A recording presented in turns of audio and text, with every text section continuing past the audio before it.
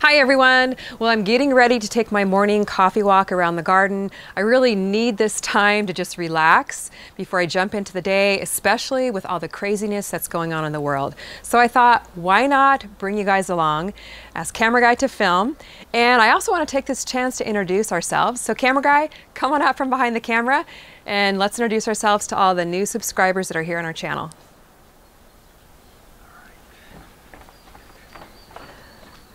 So for those of you that are new, I'm Callie Kim, this is Camera Guy, and you want to say something about your name and everything? Well, years ago she called me that out of a fluke, and it kind of stuck ever since. So I've taken the name Camera Guy. So his real name is Jerry, but he films and edits our videos, and we have a lot of fun outdoors together. So Camera Guy, head on back behind the camera. Okay, and we're doing a tour at the same time. And we're going to do a tour and take a little coffee walk at the same time. And I forgot to introduce a very important part of our channel, and that is Mac, our garden dog. He loves to be outdoors with us, likes to follow me around the garden, and somehow, you guys, he always knows when the camera comes out. So watch for him in our videos. Now, we live on a hill, so I just want to show you a little bird's eye view of the garden here. We love to sit up here and just enjoy the view. You can see the fountain in the middle, the beautiful flowers surrounding it, and it's just a beautiful spot for us to relax and enjoy the garden. Now come on over and let me show you our little kitchen garden here, which is right outside our back door. This is a little spot where I like to grow just a few vegetables so I can run out, pick some lettuce, pick some herbs, and then take them inside for a meal. So here I've got some beautiful, I think this is a Napa cabbage which is going to seed, and these flowers are edible. The pollinators love them, and I love how the beautiful yellow flowers look. And right down here in this purple smart pots are some radishes. I think these are the French breakfast radish. They're a really beautiful radish. So if you're looking for an easy vegetable to grow with kids, radishes are a great one. And it's just so relaxing to come out here among the beautiful flowers and the beautiful colors, just enjoy a cup of coffee and start my day off with a peaceful moment, even if it's just right out here. Now these beautiful sugar snap peas are growing and also need harvesting. So I think we may be doing some harvesting a little bit later on. So grow yourself a couple really simple salad vegetables as close as you can to your kitchen door. And that way you'll be more likely to just run outside, pick some, and pop them into your meals. Now right here I have some seedlings that I started from seed indoors that I've been acclimating to the outdoors for about a week now. I've been moving them in and out at night because our nights have still been in the 40s, so it's a little bit too chilly for them, but I am hoping to get these planted out in the garden soon. I've got some basil, some tomatoes, some peppers, even a little papaya tree on the end there that was given to me by a viewer, which I can't wait to get planted. And another little thing I wanted to mention is we are going to be doing a small space container garden series sometime this month, and I'm thinking we'll probably do it right here in this spot. So if you're interested in growing in containers, you want to tune in for that. We're going to have lots of tips on how to grow a lot of food in a little bit of space. So let's go down to the main part of the garden now. Well, before we go down to the main part of the garden, one thing I forgot to show you here is this lemon tree. So I'm really excited about this. This is the second year I've had this lemon tree, and these lemons, I think they're also ready to harvest, a couple of them anyway. But we're also getting some new blooms and some new buds here, which means hopefully this year we're going to have a lot of lemons. And by the way, guys, it smells really good right now too. Oh my goodness, that fragrance is amazing. Oh, it's just wonderful. So we're gonna head down the stairs here to the main part of the garden, and let me show you around down here and have a few sips of coffee along the way.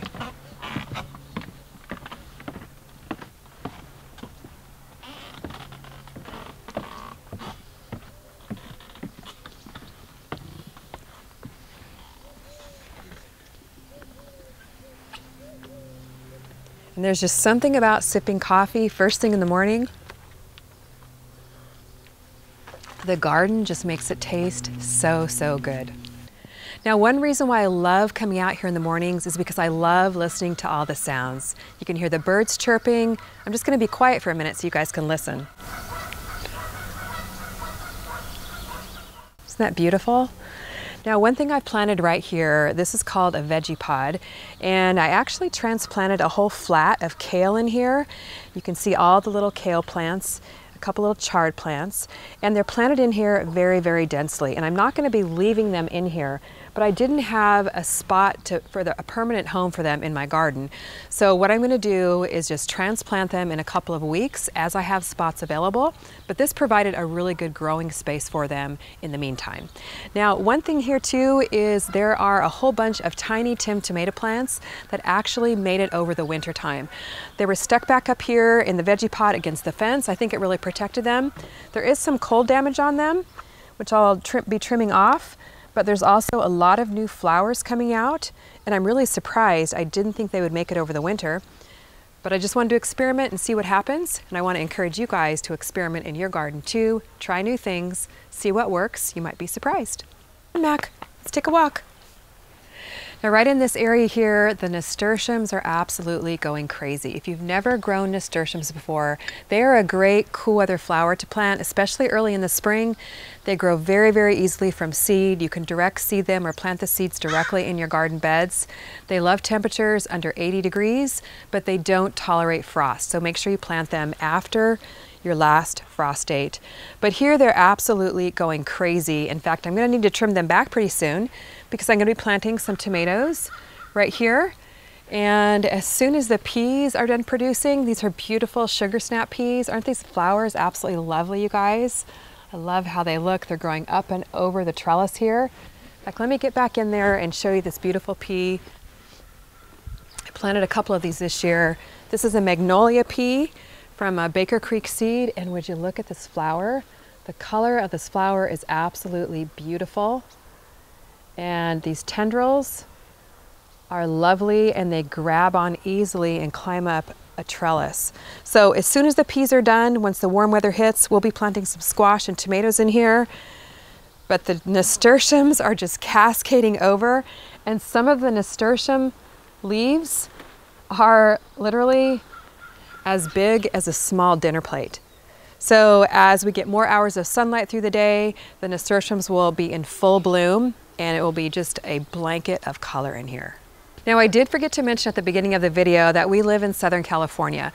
So the winter time is the perfect time for us to grow the cool weather vegetables like the peas, the nasturtiums, the lettuces. And right now is actually the end of our cool weather season, so that's why everything is so lush and blooming right now.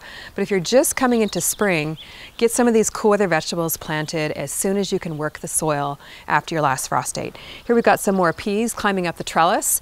And what I wanted to show you here too is this sage plant. Sage is a delicious, very aromatic herb. It is a perennial here in California and also in many zones. The leaves are absolutely beautiful. And this sage plant I've actually been growing here for about 7 years, believe it or not. And I trim it back every single year to just bare sticks. So I trimmed it back over the winter time, and what that does is help it generate fresh new growth, and now it is growing back. And I wish you guys could be out here to smell these leaves with me. Oh, they just smell so good. On my morning coffee walks, I don't like to do a lot of heavy duty work. I just like to wander through, smell the garden, and enjoy. Now, I love this little hidden spot of the garden. It's just so pretty and so peaceful. The flowers are starting to come out.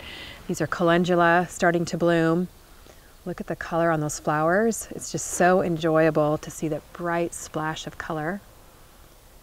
And then there's a beautiful green down here, which I absolutely love. It's been growing here for a couple of years. This is called red vein sorrel. Would you look at the color of those leaves and the texture? This is a perennial green. I've cut this back many times and it keeps on growing back. It's so delicious and nutritious too. You're gonna love the look of that in a salad if you grow it. And I want to share a little bit with you too about how I like to grow strawberries. Now, a lot of you have grown strawberries with me in the strawberry crate towers.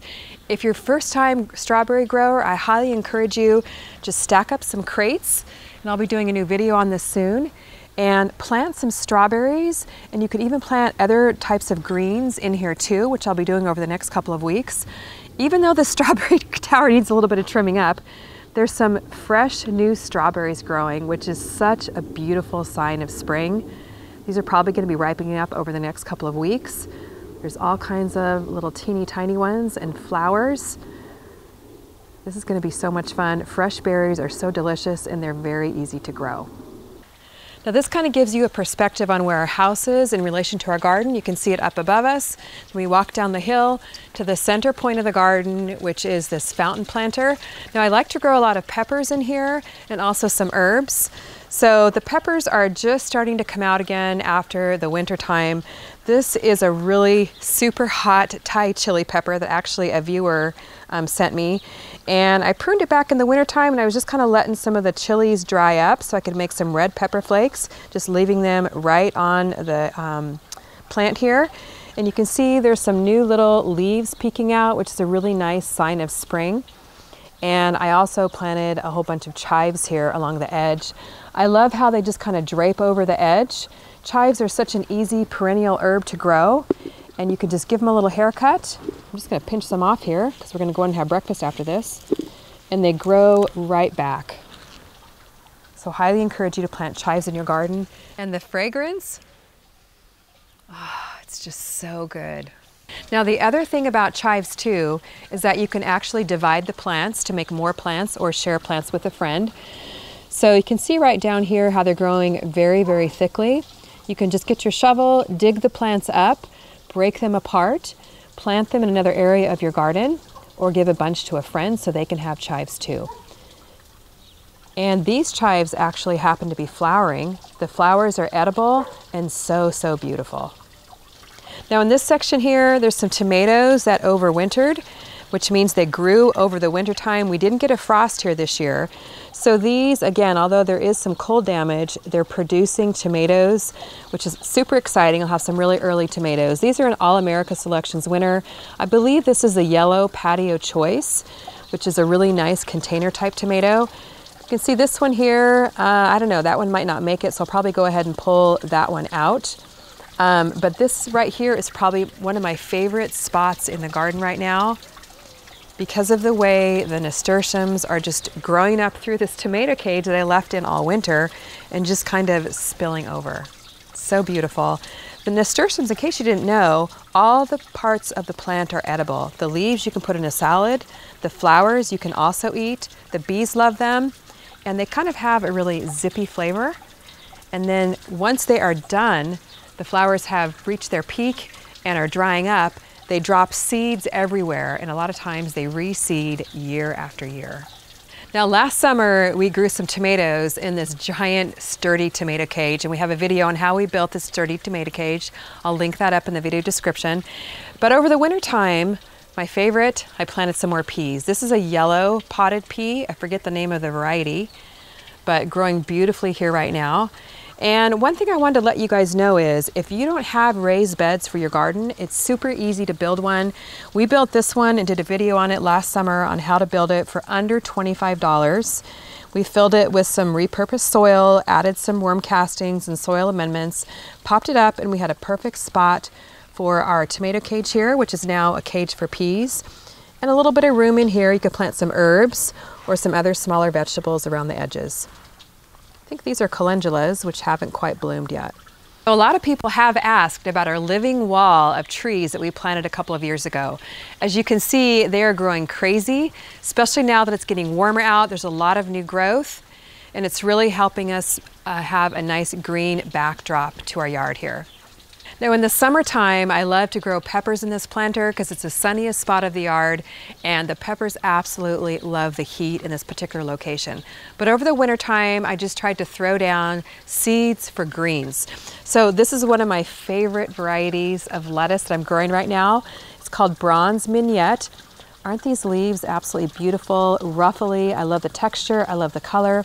These are in my lettuce seed collection. So we have been harvesting and eating Bronze Mignette lettuce almost on a daily basis. And here's a little pot of kale I planted just a few weeks ago actually. Started the seeds indoors. And if you don't have a lot of space, grow yourself a couple containers of greens. If you have enough space for one of these little 5-gallon containers, that's all you need. You can grow yourself some salad greens. They're so fresh and so tasty, and that way you don't have to go out to the grocery store as often. Really important these days. Well, here I've got a pepper plant that I overwintered. A lot of you watched that overwintering your pepper plants video. And I actually just brought it down here and put it in the sunny spot. Was sitting in a shaded location. Now that it's getting warmer out, I can even see a teeny tiny little leaf right here. So this will be getting some new growth on it very soon. And this plant, I planted a year ago. It overwintered, and now it's going to give me peppers again for a second year. Now, for those of you that are still in the cold, in the snow, I hope you're really enjoying this tour. We really want to send some warmth your way and just encourage you to hang in there. Spring is on the way, and hopefully warm weather will be coming soon. I've really been enjoying the nasturtiums because once the weather gets hot, they die out. So right now they're in full bloom. And it's just such a relaxing feeling. And it just makes me so happy to see the color popping out all over the garden. One thing I love is the different colors of nasturtiums that are growing. It's fun to just come out here and just observe and just soak it all in. So many different colors on this one. The red, the black in the center, and the bees absolutely love them too. And there's these beautiful yellow ones with a reddish center there. Then these variegated orange ones. The pale yellow with the orange center. It looks even a little bit different. So I want to encourage you, take the time to enjoy the colors and the beauty of your garden. Let it just relax you and fill you with peace. And I'm really excited to see some blossoms popping out here on my orange tree. Got a couple oranges off it last year, and I'm hoping for a whole bunch more this year. This is growing in a container. I'm not too sure what size container it is, but it's been growing in here for several years, and every year we get a few more oranges off of it. Some more of the bronze mignonette lettuce. A couple little violas popping up. Some little tiny zinnias that reseeded from last year. And then here, I'm really excited about this because I love sunflowers. The volunteer sunflower that just popped up here. Sunflowers are a gorgeous warm weather flower, and I cannot wait to see them bloom. They always just bring me so much joy and happiness. They're just so bright and cheery and a real sign of summer. As I take my Morden Garden coffee walks, I also like to check on my plants to make sure they're doing okay and also see if there's any problems so I can stop the problems before they get out of hand. Now here I want to check on a tomato plant that I actually tried experimenting a little bit. I put it out a little bit early. Like I said, the nights have still been in the 40s, some in the 30s. So I think this is the Marglobe tomato from my spring garden seed collection. And I can see here that the bottom of the plant is getting kind of yellow.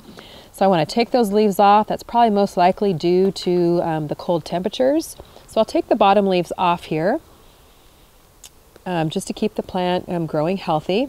And no worries, the weather's going to be warming up. It'll grow some new leaves. I'll keep an eye on it, see how it does. But all in all, it looks pretty good. This tomato plant growing right behind it was also kind of an experiment. I've been weaving the plant as it grows up through the trellis. And this has been growing out here all winter long. I almost took it out, but I'm actually glad I didn't because now it's getting some new little blossoms on it. So I'll just see how it grows. Maybe it'll grow up and over the trellis and hopefully I'll get some tomatoes out of it. This area of my garden is what I like to call the Smart Pots deck because I'm growing in Smart Pots fabric containers, which if you've never grown a garden before, containers are a great way to start. Smart Pots are a good fabric container that you can just pop up, fill with soil, you have an immediate garden. The fabric is super durable, it's breathable, so it drains well. And you can grow a lot of vegetables in containers. Now, like I mentioned, I like to walk along and see if there's any issues going on in the garden, and here I see one right here.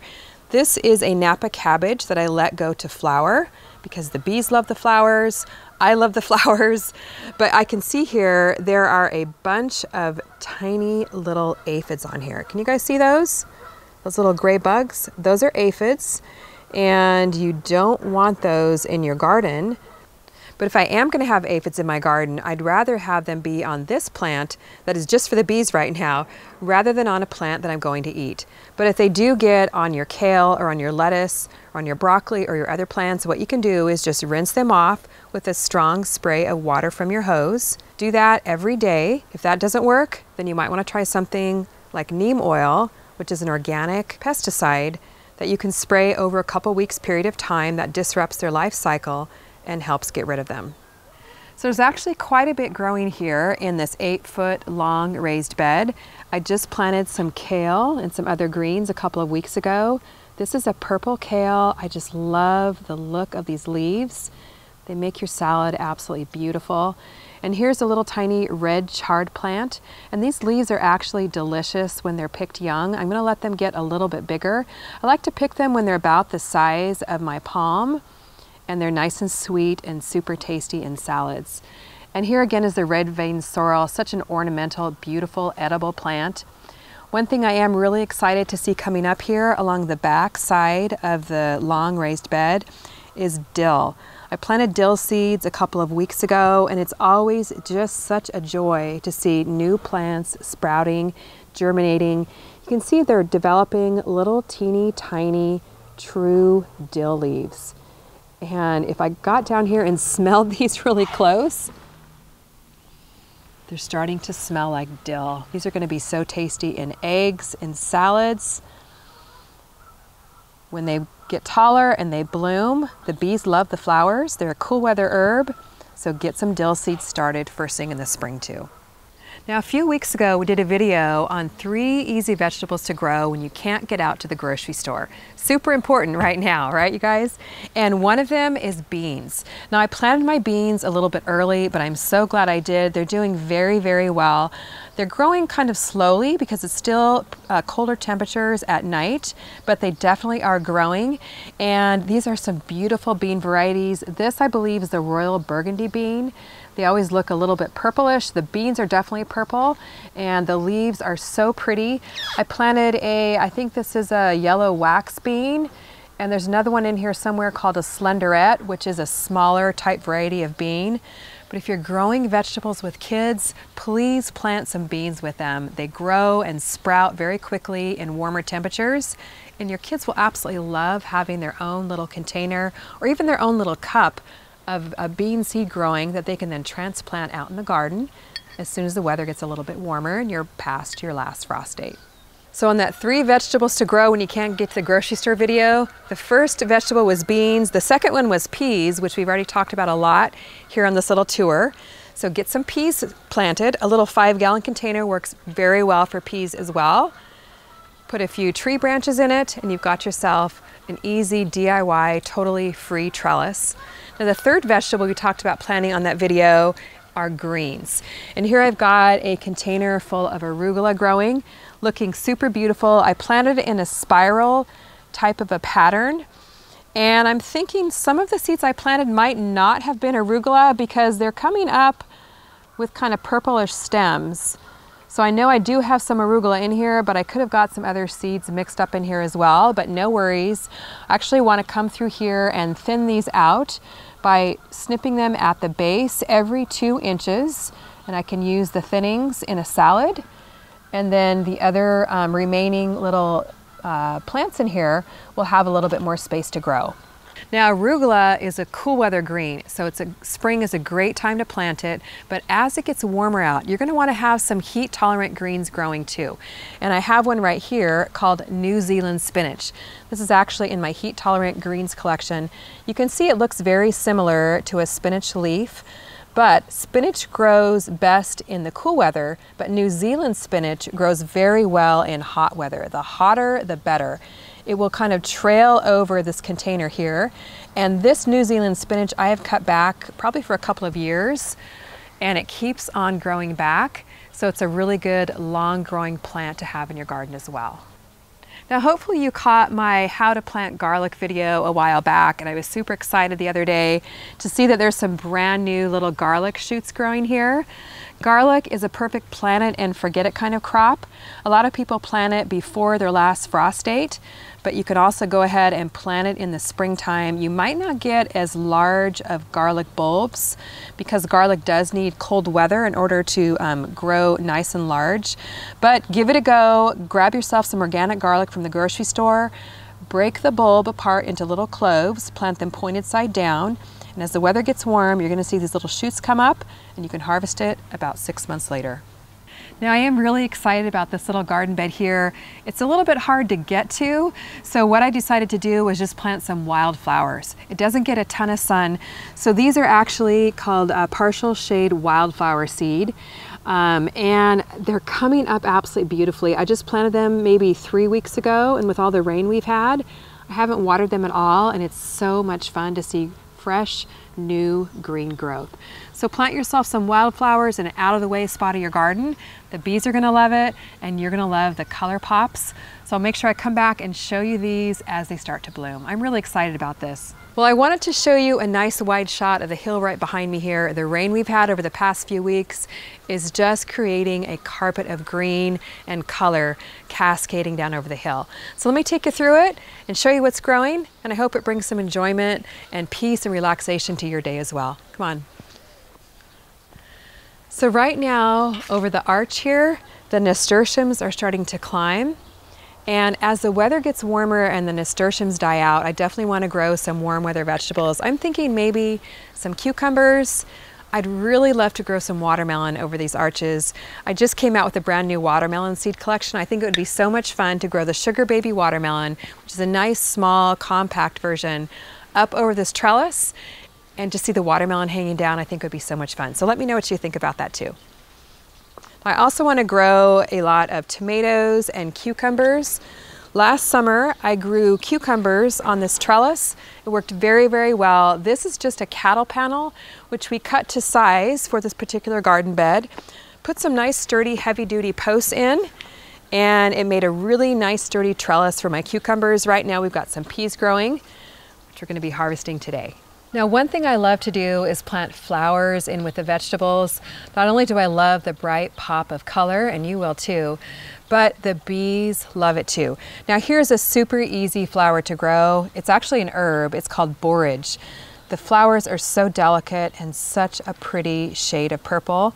It kind of smells like a cucumber, but they're very easy to grow. Plant them once, they will reseed, and the bees will come to your garden like crazy. These are in the Bring on the Pollinators warm season flower collection. I can just get lost out here in the garden. The sounds, the smells, the color, it really helps take my mind off everything crazy that's going on in the world. And I hope you're finding enjoyment in your garden as well. Now, I showed you some arugula a few moments ago that I just planted. This is an arugula that has bolted, is now flowering and going to seed. So I always do like to leave some plants in to flower because the bees love them. And of course the flowers look so beautiful too.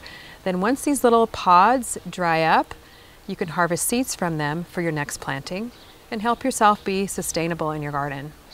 As the weather warms up here, a lot of these cool weather plants will start dying off, and it's where I'm going to plant my cucumbers, tomatoes, and squash. Here I left this tomato plant in over the winter time just as an experiment. Didn't expect to get a lot of tomatoes off of it, but it has been climbing up this little trellis, and it's starting to grow again, which is always really exciting to see things bursting into life. Now, for those of you that joined us for this video last summer, this is a little trellis that we made out of something called ladder mesh. We were able to find it at Home Depot. I think this whole trellis cost about $10, and it's probably about, what, maybe 7 feet tall. We had some cucumbers and some tomatoes climbing over it. It's a really inexpensive way to trellis in your garden. So let me just move up here and show you another beautiful pea plant that's climbing up over the ladder mesh. So this again is the magnolia tendril pea, and I love how this looks climbing up over the trellis with the peas hanging down. I just think it's so beautiful with these flowers. It just gives me so much enjoyment to come out here and harvest some of these peas and just eat them right in the garden. These are so delicious and so tasty, and actually have a little bit of a pinkish purplish color on the pods. And these can be eaten pods and all. So good. Now, particularly in the springtime, this is always one of my favorite spots in the garden because it just turns into a carpet of green. In a few weeks, it'll be a carpet of bloom as long as the cool weather holds. There's a lot of poppies coming up. The poppies bloom in all kinds of beautiful colors, pinks, red, and oranges. And they'll bloom until the weather hits about 80 or 85, and then they'll start to die off.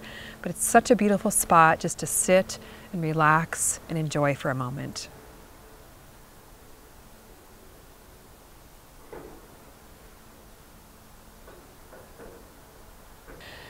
Now, as I walk up the hill and wind up my morning coffee walk garden tour, there's also a few edible plants right up here I wanted to show you. This kale plant here is mammoth. And this plant has been here for probably 2 to 3 years. Now the leaves are getting a little bit large and maybe not quite so tasty to eat anymore. So what I'm going to do very soon here is trim back this kale. So if you have kale that's looking a little bit ratty, don't pull the entire plant out. What you can do is cut the plant off at the base here, and kale will grow back time after time. You get some nice, fresh, new baby leaves that are going to be beautifully sweet and perfect to put in your salads. One last little edible green I wanted to show you is growing right down here, and it's called miner's lettuce. Now I planted this once a few years ago and it spread all over my garden. You can see now it's kind of starting to go to seed, but it's very tender and tasty in salads. And I actually read that miners actually grew this back in the day to give them some nutrition as they were mining, because they didn't get a lot of fruits and vegetables, and the miner's lettuce was so easy to grow, and then they were able to get some nutrition in their diets. And we love growing it here too. Well, I hope you enjoy this morning stroll coffee walk garden tour. I know it brought me a lot of peace and relaxation. Thank you so much for spending time with me in the garden.